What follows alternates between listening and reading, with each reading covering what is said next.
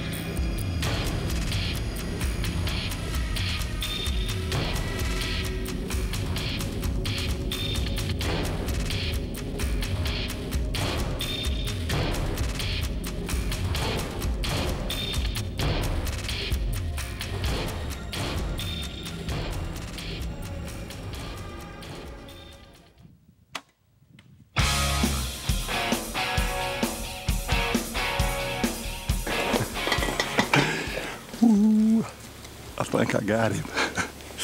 They call this deer Old Limpy. And I love him. I love his brow tines. I saw him last night on the trail camera. I said, if Old Limpy comes in, I got a little something for Old Limpy. Swacked him. It looks pretty good. Swacked him, I should say.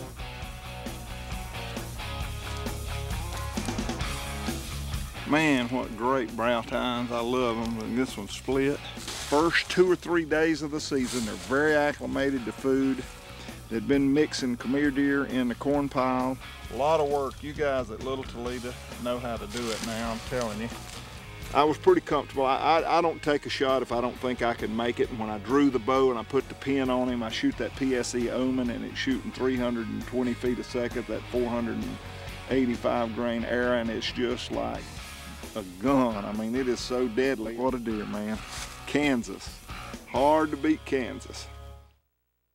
For me, growing up as a bow hunter, as long as I can remember, shooting the old small cut in diameters, mechanically challenged broadheads, now shooting Swhacker, it's an exciting product for me, because in the old days, you know, even if you made a good shot on an animal, sometimes you didn't recover the animal, and most of the time it was a tough blood trail. And make a bad shot on an animal, a lot of times you never recover the animal at all. And now with Swhacker, you know, you make a good shot, there is no doubt that animal is just going to be laying 30, 40 yards. And make a questionable shot, and 9 times out of 10, he's not going to go far at all, you know. And for me, that's exciting, because I think our goal as bow hunters should be shorter blood trails and recovering more animals. First, I'm going to take an arrow right out of the quiver, nothing fancy, no tricks, no gimmicks, and I'm going to shoot that turkey. Field point, 100 grain field point at the turkey, in the kill.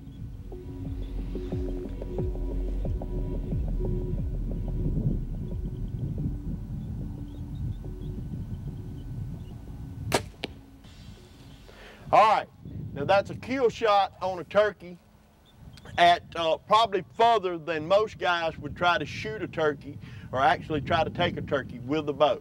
Now I'm going to take a 100-grain Swhacker Broadhead, and I'm going to shoot the same exact spot, aim in the same spot, and try to see if I can't put the broadhead with the field point for field point accuracy. No tricks, no gimmicks, just proven technology.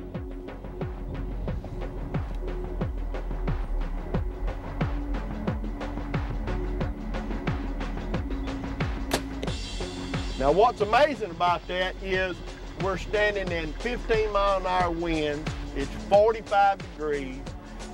It's cold outside. Really shouldn't be able to stand here and shoot that well at that distance. But to show you that it wasn't just a luck shot, we're going to take and do one more.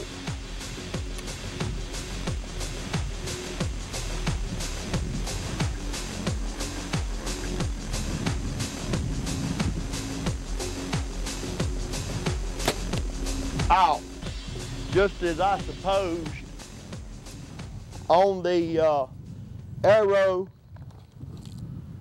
that I told you, the broadhead cut the fletching. This was a brand new arrow, cut the fletching off of the arrow that I shot before it. So if that's not field point accuracy, I don't know what it is.